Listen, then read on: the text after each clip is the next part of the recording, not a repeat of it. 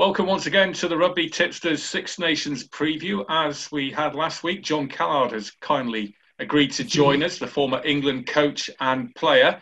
And Jon was pretty insightful in predicting what would happen in round one. Whether his crystal ball will work again in round two, we'll wait and see. But just looking back on the opening weekend, Jon, there's always so many talking points, isn't there, in a Six Nations weekend? And that was no different. Oh, fabulous. My heart for England, well, it's happened, it's gone. There's nothing we can do about it now. Am I pleased for Scotland and Stuart Hogg? In particular, yes, Stuart Hogg, because he's had some monumental hiccups in the tournament last year. How he responded and how he played this year was absolutely brilliant. We said Hamish Watson was going to be a big factor for Scotland. He was. Tale of two players, Ollie Lawrence, Cameron Redpath. Redpath straight into the game from Scotland's point of view, 60 minutes before Ollie Lawrence got a touch on the ball. So tale of two players there. Ireland, they lost a man early down, galvanised the Irish, came back and were within a kick of winning that game. And it wasn't Billy Byrne's kick. Let me tell you, it wasn't Billy Byrne's kick that I say they were in a win in that game. It was the touch finder that Johnny Sexton had from a penalty going to touchdown the other side, 65 minutes. And I think if they got in there, Ireland would have just turned the screw and just gone away from there. So poor old Billy, one of our own from the pathway, as was Johnny Williams and Nick Tompkins. Some great talking points there. Well done to Scotland. France, well, we'll talk about them in a minute. Yeah, so let's kick off with England-Italy. Surely they can bounce back with a much better performance and a handsome victory. I think so. I think it will be a handsome victory. Two ways you can go with this team. You can say, right, you lot, you've had your chance and chuck them out. Or you can say, listen, we'll be the better off for playing another game together. I think probably stick them together and play another game together. We talked about the Saracens factor last week. Sadly, those boys were lacking. And we knew they were going to be lacking because match intensity, test level rugby takes you to another level. And we just found a little bit wanting. I don't think England will concede the penalties they conceded last week. But by saying that, though, credit to Scotland. They exploited England. And I think Italy will be a handful. They had their moments against France. They had, 57% possession, 59% territory, or the other way around thereabouts. It shows they can get lots of ball and they can play in the right areas. For Italy, they need to be a little bit more clinical when they get into that 22-metre zone. If they can get in there and come away with points, they'll be a handful. Yeah, I've had a good look at the stats, and actually they weren't far off making 1,000 metres with ball in hand, which is the second best from round one. But I think the telling thing for me was that they missed a quarter of their tackles, and against a big, powerful side like England, they can't afford to do that. No, not at all. Not at all. I think, you're right. Nearly a quarter, nearly a third of their tackles they missed are from first-up tackles. And I just think that France were just going through the gears. They played them at the drive, just sucked them in a little bit, and then went wide. And the other thing that you've got to remember from the stats as well, Italy made 7 line breaks. So did France make 7 line breaks. They were equal in that respect. The difference was that France turned up in numbers and converted their opportunities. So we think it's going to be a big win. What are we looking at? Around 35, 40 points or more than that? I think England will score between 35 and 40 points. But like Italy on the weekend, they have their moments. They scored a lovely try with a little chip over the top. They'll have their moments. And I think they're worth at least 20 points. I really do. Between 15 and 20 points, scoring themselves. So something like a 35, 40 point to 20, 35, 15, maybe a 20 point. The second game features sides that were in winning form in round one, Scotland versus Wales. But of the two, Scotland put in the much better performance, didn't they? Yes, they did. They had much more territory. They were much more composed. But having said that, Wales, lived off 37 or 39% possession? Okay, absolutely nothing to play with, and took their 2 opportunities beautifully well. George North sniped down the side, and I'm pleased for Louis Rees-Zammit. What a finish that was. Lit up the whole weekend with a try like that. Someone who's making his Six Nations debut as well. That's brilliant.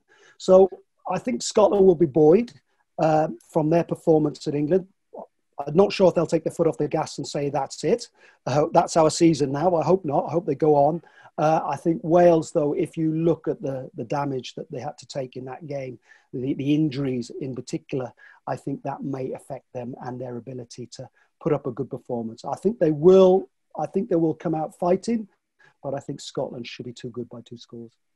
I suppose losing Dan Lydiate obviously is a blow because he was in form for the Ospreys, but if you were to look at one area where they could perhaps ship an injury, it would be the back row, because James Botham did pretty well in the autumn. He was left out of the squad, and Josh Navidi, I mean, he's a beast, isn't he?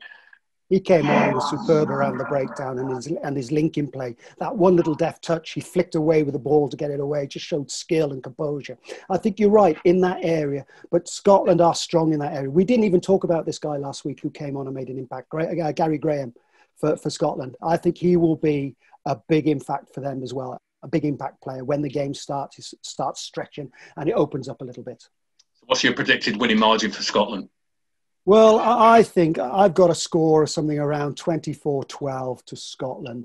And I just think where the Scots will be slightly little bit better than where Ireland were in this area, and England in particular, is their ability of kick returns. I thought Stuart Hogg and Maitland were fantastic at reading the opportunity to say, right, we're not going to kick this back. We've seen space and we're going to run. They played heads up and created a lot of damage. And I think that's where they might have the edge. If Wales want to kick loose and kick long to them, I think their selection of kick return policy will bring them dividends. Then wrapping up proceedings, a very interesting game on paper, a tough one to call, really. France make the trip over to Dublin for their second consecutive away match in the Six Nations already. Ireland picked up a few knocks themselves, talking of injuries. Yeah, they did. And obviously the red card didn't help. You know, there's a lot of conjecture about the red card. Wayne Barnes is one of the best. Is the best. Now Nigel Owens is retired, is one of the best officials in world rugby. And his protocol, his process, it was clear, it was obvious. Unfortunately, years gone by, people will say that's a rugby collision and that happens. That's changed, you know, unfortunately. Arm, shoulder, head, you know, there's nothing. But having said that, the Irish were brilliant. They galvanised, they came back. They got themselves 13-6 ahead and were looking very, very strong. But eventually that extra man was going to tell, because in defence, they were stretched when Zamet scored and when George North scored. They didn't cover those short sides. But also in attack, when they went to wide game late on, that one number less makes it hard to break down the sides, even though Ireland did do it well. But yes, I think that was the big factor in that game. Robbie Henshaw had a cracking game for Ireland and was suddenly, by the commentators, being talked about as a Lions potential. That's going to be an interesting battle in midfield. But where do you think the game will be won and lost? I think the discipline up front. I think the Irish will very much pile in to France, if you want to use that expression. I don't mean that in a nasty sense. I mean being aggressive, being on the front foot, asking questions of the French. And if we remember the French in the tournament last year at Scotland piled into them. They produced a point of indiscretion by the French forward. That reduced the numbers. And then from there, Scotland grew into the game. I think Ireland, if they do that, and they're a bit more selective with their kick returns, and have a go at France and try and move them around a little bit, I think that could bring them joy. If you're just going to kick straight down the French throats, as we saw Italy do on the weekend, in particular, you know, Dulin and Teddy Thomas, and Villeneuve, Villers, the winger, was just fantastic. And I think that is going to be there. But again, we talk about all these stats and we talk about all the things that go into the game. You know, maybe the coach has done this and that and that. What we don't really measure is the human emotion of it. You know, France last week, I thought against Italy weren't pushed or weren't tried. And they were just in third gear. You know, they were just going through the gears, stuck in third gear, and it was an easy game for them.